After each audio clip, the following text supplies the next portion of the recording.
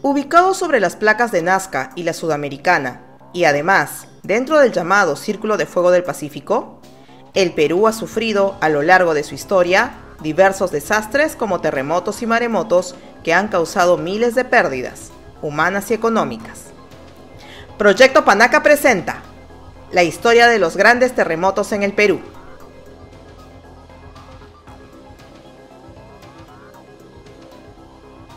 Entre 1471 y 1473.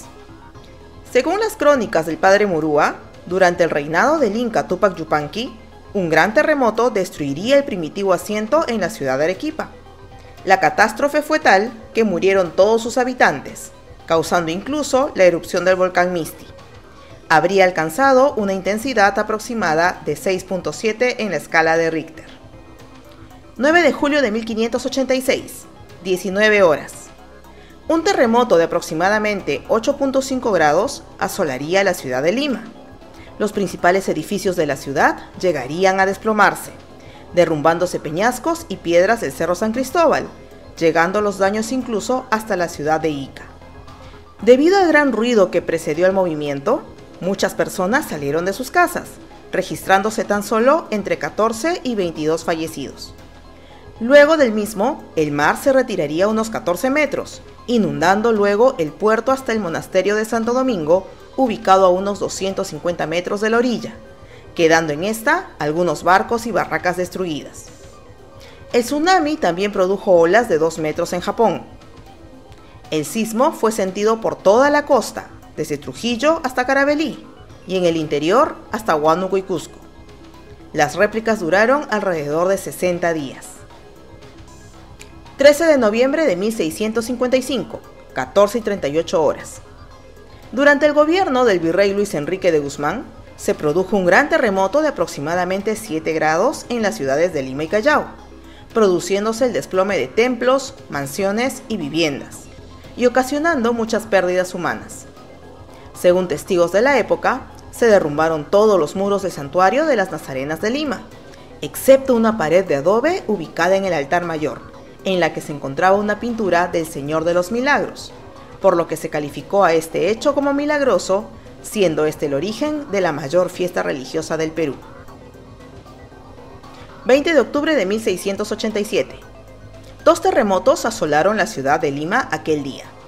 El primero a las 4:15, el cual desarticularía los edificios y torres de la ciudad, y el segundo a las 5:30, mucho más intenso que el primero, con aproximadamente 8 grados de intensidad, el mismo que terminaría de derrumbar las antiguas edificaciones a base de cal y adobe en Lima y el Callao. Se dice que el movimiento ondulatorio fue tan fuerte que hizo retumbar las campanas de la iglesia. Mientras en Lima los sobrevivientes tuvieron que pernoctar en las plazas y huertos durante varios días, en el Callao los pobladores tuvieron que soportar un tsunami que destruyó completamente el puerto, encallando 2 embarcaciones y haciendo desaparecer un pueblo de pescadores en Lurín. Los estragos del maremoto afectaron la costa desde Chancay hasta Arequipa. El saldo final fue de 400 muertos, sintiéndose réplicas hasta el 12 de diciembre de aquel año. 6 de enero de 1725, 23:25 horas. Un gran terremoto de aproximadamente 7.8 grados afectaría la ciudad de Trujillo, dañando diversas edificaciones. El movimiento fue de tal intensidad que llegó a afectar a los nevados de la Cordillera Blanca, originando la rotura de una laguna glaciar, la cual desbordándose arrasaría por primera vez al cercano pueblo de Yungay, falleciendo 1.500 personas. 28 de octubre de 1746, 22:30 horas.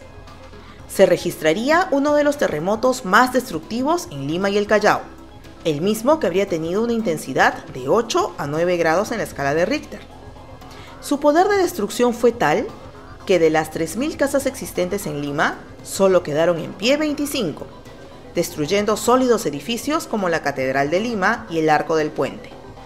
La duración estimada del sismo fue de 3 a 4 minutos, falleciendo en Lima 1.141 personas, de los 60.000 habitantes. Media hora después, un gran tsunami arrasaría con el Callao, causando la muerte de 4.000 habitantes, salvándose solo 200. 19 embarcaciones fueron arrastradas tierra adentro. La salida del mar fue de aproximadamente 5 kilómetros, desde la punta hasta Carmen de la Legua. El fuerte movimiento afectó a países vecinos como Ecuador y Chile, y las olas afectaron toda la costa del litoral sudamericano, llegando incluso a las costas de México. 13 de mayo de 1784, 7:36 horas. Un gran terremoto de aproximadamente 8 grados afectó a la ciudad de Arequipa, dejando en ruinas a edificios y viviendas. El movimiento, que según se refiere duró entre 4 y 5 minutos, haría caer el arco del puente y deterioró el empedrado de la ciudad. 2 temblores a las 2 y 5 de la mañana mantendrían a la ciudad alerta, evitando así lo que hubiera sido una gran mortandad, siendo 54 víctimas el saldo final. 13 de agosto de 1868, 16:45 horas. Ocurriría otro de los grandes sismos de la historia del Perú, con epicentro cerca a la ciudad de Arica. Se calcula que el grado que alcanzó sería de 8.4. El radio de afectación impactó a las localidades del Perú, Bolivia y Chile. En Arequipa se cayeron la mayor parte de los templos. El Portal Nuevo y la Catedral quedarían en ruinas. Se agrietaron los suelos de Arica, fracturando el morro de la ciudad. Luego del terremoto, a las 17:37 horas, se produciría un gran tsunami, alcanzando la primera ola una altura de 12 metros, arrasando completamente el puerto y la ciudad. A las 18:50 horas, el mar irrumpiría por segunda vez con olas de 16 metros. Sin embargo, fue la tercera ola, a las 19:10 horas, la más destructiva, ya que vararía a la corbeta América de 1.560 toneladas, gemela de la famosa corbeta Unión que participaría en la guerra con Chile, la que junto a los barcos el Guatirí y el portón Fredonia de los Estados Unidos serían arrojados 300 metros tierra adentro. La salida del mar afectó toda la costa del Pacífico, llegando hasta California, Hawái, Yokohama, Filipinas, Sydney y Nueva Zelanda. Las estadísticas de la época mencionan a 180 como las víctimas del terremoto, siendo desconocidas las pérdidas humanas debido al tsunami. 6 de agosto de 1913, 17:13 horas. La ciudad de Carabelí, en el departamento de Arequipa, quedaría destruida por un terremoto de aproximadamente 7.8 grados. El movimiento elíptico llegó a sentirse hasta Chimbote y ciudades lejanas como Iquique en Chile y La Paz en Bolivia. Los daños se registraron sobre todo en los pueblos del Valle de Majes, derrumbándose edificios, viviendas y la iglesia mayor. Se reportaron cerca de 100 muertos. 14 de mayo de 1928, 17:12 horas.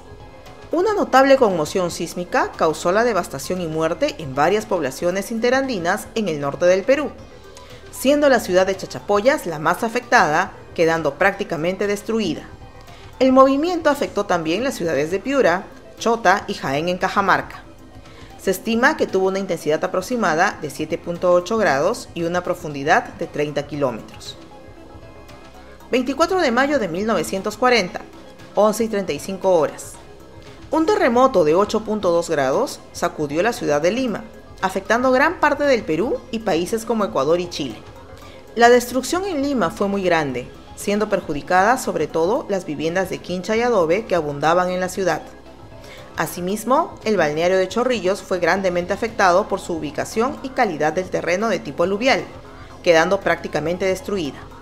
Luego del movimiento sísmico, un pequeño tsunami afectaría el puerto del Callao y Ancón. El mar retrocedió unos 150 metros e inundó La Punta, Callao, Ancón y la ciudad de Pisco. El saldo final de víctimas fue de 179 muertos y los daños materiales ascendieron a 3.600.000 soles. 10 de noviembre de 1946, 12:53 horas. Un fuerte terremoto afectó las provincias de Payasca y Pomabamba en el departamento de Ancash. Fue uno de los más destructivos sismos ocurridos en la zona andina hasta ese momento, con una intensidad estimada de 8.2 grados. El derrumbe de viviendas fue casi completa, ocurriendo además un gran desplazamiento de tierra visible a modo de escarpe de falla, de 10 kilómetros de longitud en el pueblo de Quiches, reportándose unas 1.396 víctimas mortales, a pesar de la escasa densidad de población de esa zona. 21 de mayo de 1950, 13:38. Terremoto en la ciudad del Cusco que dañó a más del 50% de sus edificios y viviendas. Se estima que la intensidad en el epicentro fue de 6.8 grados, afectando templos y reliquias arquitectónicas de 250 a 300 años de antigüedad. El movimiento dejó 120 personas fallecidas y 275 heridos. 13 de enero de 1960, 10:40. Otro violento terremoto sacudiría a la ciudad blanca de Arequipa. Esta vez con una intensidad de 7.5 grados, causaría grandes daños, sobre todo en Chuquibamba y Carabelí, donde la destrucción fue casi total. El sismo afectó también a los departamentos de Cusco, Apurímac, Ayacucho y algunas ciudades de Bolivia. 31 de mayo de 1970, 15:23. Se produciría en el departamento de Ancash uno de los terremotos más trágicos en la historia del Perú y de América.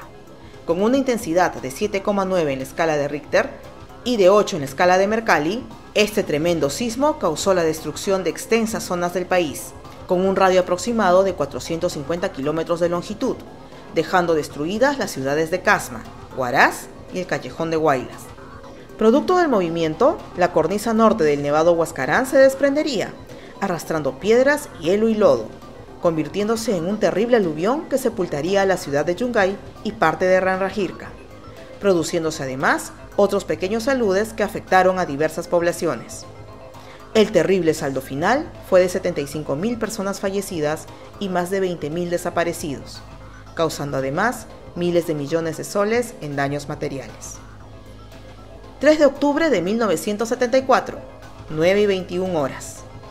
Un fuerte movimiento sísmico de cerca de 2 minutos de duración afectaría a la ciudad de Lima, ocasionando serios daños en las edificaciones de la ciudad, sobre todo en antiguas casonas ubicadas en barrios altos, Rímac, el Cercado de Lima, Callao, Barranco y Chorrillos.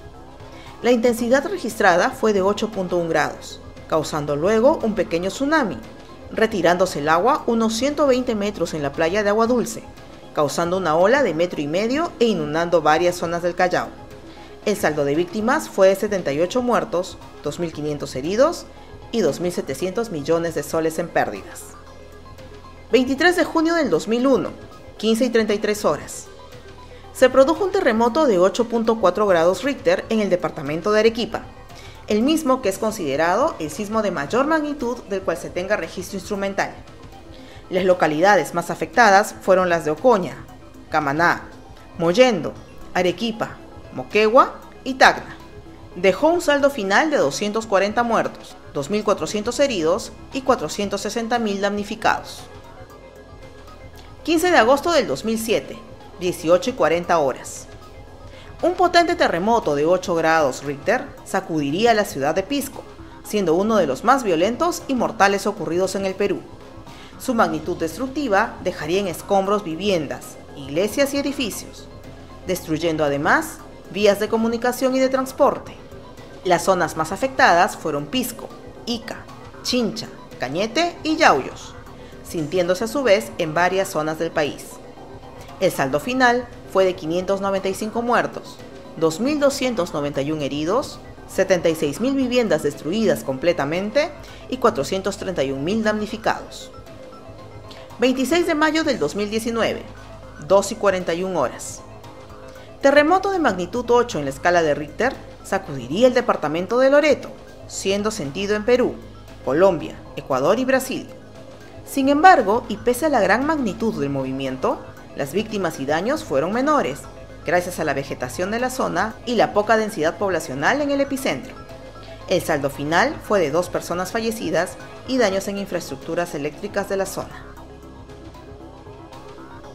Como vemos, los movimientos sísmicos han sido recurrentes en nuestra historia, por lo que debemos mantenernos alertas y establecer políticas de prevención que minimicen, en lo posible, las pérdidas humanas y daños patrimoniales en nuestra población. Obedecer las medidas de seguridad señaladas por las instituciones pertinentes puede ser la diferencia entre la supervivencia y la muerte. Somos Proyecto Panaca. Suscríbete, comenta y comparte nuestra historia.